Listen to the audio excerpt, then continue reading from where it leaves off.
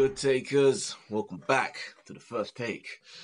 Now, San Andreas, the Rock's latest action venture. There's a brand new trailer. It's trailer 3. Now, this is surprised. The last trailer looked way better than I expected it was going to look. It looked way more fun. You know, it's still a standard paint by numbers action movie, but it just looked way more fun than I expected it was going to look. So let's see if that continues with trailer 3. Chief Gaines, you have over 600 documented rescues. That's pretty impressive. Harrison said you're taking off with Blake for a few days. Yeah, tomorrow I'm gonna drive her back up to school. I can't believe she's in college already. I know. Hey, honey. Hi, Dad. Calm before the storm. I wanted to tell you I was sorry for how I acted yesterday. No, Ray, really. No, Emma. Emma. Emma. Where it begins.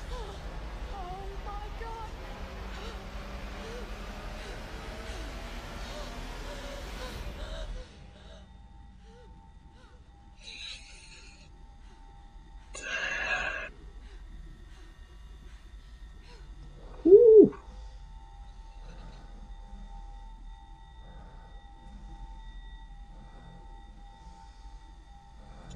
I can't even imagine being a witness to this shit. It's crazy seeing this now. After the shit that happened in Nepal recently. The whole chunk of land will be decimated. Are you saying the whole San Andreas Fault might go off? Everybody down! Yes, that's exactly what I'm saying.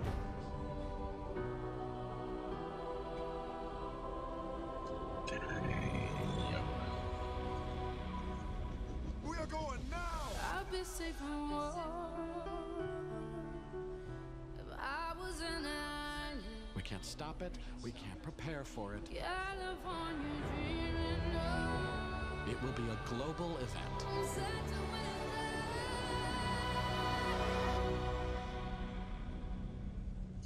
Alexander Daddy. Ooh. Shit, that's a sight to see. Ooh. I love you, Dad. Oh, that- Don't you quit on me!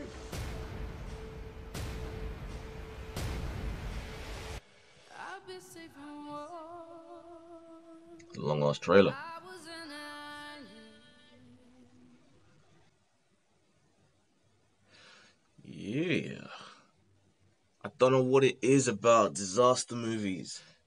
For me personally, disaster movies they've always intrigued me. Even when the movies themselves haven't been great, I find weird, I don't know, enjoyment out of them. I don't know what it is. Like even 2012, a movie that wasn't great, but it entertains me. And I always watch it when it's on telly. Day After Tomorrow. Maybe it's because of where I am. I'm in London. We get a few storms, but we don't get crazy storms. We don't get hurricanes, tornadoes. We don't get earthquakes. So maybe that's why it's something that kind of fascinates me to a degree. Because you don't really have to put up with that extreme side. We have shitty weather, but not extreme weather that's going to kill you. Like that. So I guess, people that are going through the shit over in Nepal, man, would not be too interested to check out this movie, most likely. There's a lot of you guys in the States that are watching this, that live in, the West Coast that has a lot of earthquakes, or, you're down south that has a lot of the hurricanes and tornadoes and shit. How do you react to disaster movies? Do they still intrigue you, or do you have enough of it? In reality, you truly get the scope of what Mother Nature can do to you, and you don't really need to see it depicted in the movie. If you've been through a tremor, does a movie about a full-on earthquake get you excited, or does it make you scared? Because you're more likely to experience it. That's what I'm curious about. Let me know right down below. As a movie, now it looks like it paints by numbers, but like I said, it's never really about the film. It's never really about even the characters. It's about the disaster and the sea and the spectacle of it all. So, Rock's entertaining to watch. Alexander Daddario is just always a pleasure. The girl is just work of art. And the mother, the girl that rocks with, I'm forgetting her name. She was in Sin City and Spy Kids, whole bunch of films, and Sucker Punch. Forget her name. I'll write it down. What do you guys think? Let me know. Like I was mentioning before, does this shit affect you in real life? The idea that nature could just turn around and just fuck you right up the arse. You know? Write comments down below. If you like the video, please give me a thumbs up. I'm Ed Reese. Whew. And this has been my first take.